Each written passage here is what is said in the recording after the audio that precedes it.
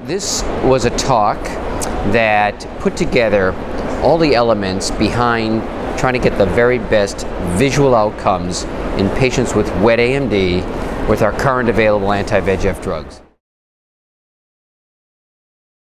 So we've learned a lot. We've had these drugs now in 10 years, and there's two basic aspects to getting the very best results. Probably the best known aspect is optimizing disease control. And what I mean by that is getting the macula dry and maintaining a dry macula, which is challenging. It's not so easy. That's always been something we've been striving to do, but we've learned how to best do it. And the best way to do it is more of a continuous style of therapy, although we still try to individualize. And it's a balancing act. You don't want to overtreat, but you don't want to undertreat. Overtreatment is greater risk, greater burden, greater expense, but undertreatment is where we lose vision over time, lose the vision gains that we get early on when we start a patient on wet AMD anti-VEGF therapy. But year after year, if you're really not on top of the signs of wet exudation, you can lose ground. And a companion talk, a talk that preceded my talk, actually came out of Australia and showed excellent long-term 7-year outcomes with keeping on top of the disease in the long run. The other aspect of getting the best possible visual outcomes is early detection. That is something that we haven't been emphasizing, and some recent data really underscores the importance of early detection. And it also shows how well we really can do with anti-VEGF therapy if you catch the disease at the earliest stages, when the CNV, the corneal vascular membrane, is small and the visual acuity is good. When we catch wet AMD, when the visual acuity is 20/40 or better, we can keep that vision level, 20/40 or better, up close to 75% of the time, at least at the year 2 point, which is what we studied and just recently published. And that's one of those little known facts. I mean, 75% of wet AMD to keep at a good vision level is something I don't think we would ever would have imagined turning the clock back just 10 years. Early detection, there's a lot you can do, and there's no one thing, but first and foremost, getting a complete eye examination with pupil dilation so you can get a good look at the macula will first allow you to establish the diagnosis of macular degeneration.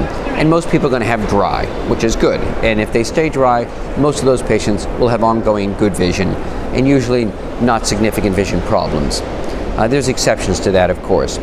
So what we're looking to do is catch the conversion from dry to wet at the earliest stages, right? In order to do that, the patient has to be aware, know that they have the diagnosis. Once they have the diagnosis, you assess how much dry degeneration. If they have a little, they're at lower risk. If they have a lot, they're at higher risk. And the higher the risk, the more the patient needs to be on top of checking each eye independently at home in between the visits to the eye care provider. The eye care provider may recommend, hey, let's see you twice a year. And that's good, but the chances of catching the wet AMD transformation at around the time of the visit is pretty low. The patient can look at a grid, which is the traditional old-fashioned way. The patient looks each eye like this and looks for a change. And at the first signs of a change, assume that could be wet macular degeneration, call to get in to be seen within a week. That's what I tell the patients. And that alone would work pretty well. But even better, there's new technology, electronic devices, one of which is called the PHP technology, which does even a better job at picking up that change. It's a device that a patient uses regularly. They look into it, check each eye, it takes a couple minutes in each eye, and that's been shown and proven in a big study to pick up wet degeneration at an even earlier stage with even better vision. We're going to see a whole host of things become available for our patients over the next few years.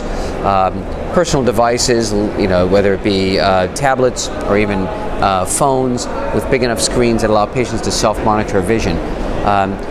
There are some of those available now. They haven't been quite validated like the PHP device yet, but I think it's coming.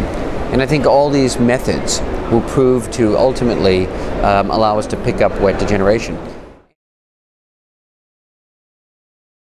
The last component of early detection is public awareness. Public awareness of the notion of wet degeneration being treatable and getting the best results with early detection is key. And understanding what the symptomatology is with wet AMD.